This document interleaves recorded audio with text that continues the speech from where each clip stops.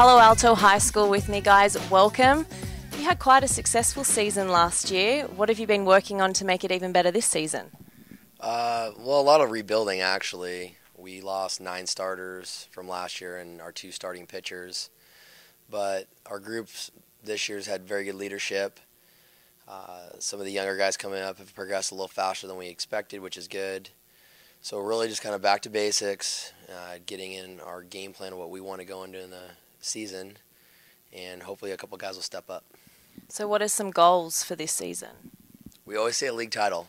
That's what we've always said first. Then you worry about CCS after that. But you got to go in steps. That's always been our goal since we've been there. You know, this year could be a little bit tougher than others, but I still don't believe that it's not out of our reach. It's not a matter of if it's the most talented team that wins, but if the right team wins. And if our guys can execute and do things that they're supposed to do, I have no doubt that we can do that. And guys, what have you been working on in the off season? A lot of just, I don't know, CrossFit training with Coach Dick Held, who does a really good job of preparing us for the season. Lots of stretching, throwing. Nothing too strenuous, just getting our heart rate up before the season starts. So. Okay. And what's a personal goal for you for this season? Get out healthy, win a couple games, and come out confident and build for next year. I think it's the key thing. Now, are you a senior? I'm a senior, yeah. So how are you helping the underclassmen of the year? How am I what? How are you helping the younger players? How am I helping them? I don't know. I'm not necessarily the most vocal player. I just kind of show. I guess I help by showing them how to do it the right way, and maybe getting on them for not making mistakes, but mostly just being positive and getting them to do their best. So. And has it been difficult losing so many players for you?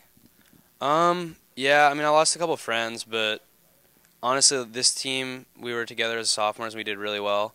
So I think we have some good team chemistry and it's pretty fun. So. And who's a team that you're wary of this season? I don't really like Wilcox too much, so I'm hoping we can beat them both times.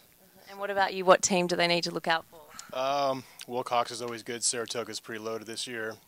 Homestead's got some players that are very good. So I think top to bottom league's going to be pretty good this year. I mean, everybody's going to compete for something, I think. I want to quickly talk about turf fields and how it affects the game. What are some advantages, disadvantages?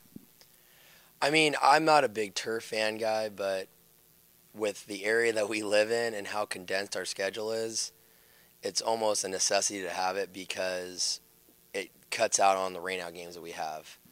So when we got our new field, I really didn't want turf, but I said, we're going to save a lot of games and not get backed up by having them. I think the hardest part is transitioning from a turf field to a dirt field. We are lucky we have a field that's about five minutes away, so we'll utilize that sometimes if we play a team that has a grass and dirt field to prepare, which has been huge for us the last couple of years because I saw that when we first got our new field that it was an issue. And, it's just a quick drive over to that field, get our ground ball work in, and then head back over. So it's very easy. It'd be ideal to have, if you could have a dirt field and a turf field to practice on, but it's high school ball, so what can you expect? And what do you prefer playing on, dirt or turf? I always used to play on dirt, but now that I've been playing on turf at Pally for a couple of years, I actually like turf a lot more. It's, you get perfect hops, and it's a lot easier to not make mistakes, so probably turf. And let me ask, what's been the most memorable moment with this team for you? It was my first year here, so getting all the paperwork done, clearing the fingerprints. Just kidding. Just looking forward to coaching these guys. I coached a lot of them during the summertime, so it'd be nice to get them in a high school environment as well. Okay, and who do you think we need to look out for within your team? What player? Probably this guy, Michael. Pretty good shortstop, well-rounded. We got a pretty good lefty pitcher, Danny Ehrlich, who I think if he can control his stuff, be pretty hard to beat. So.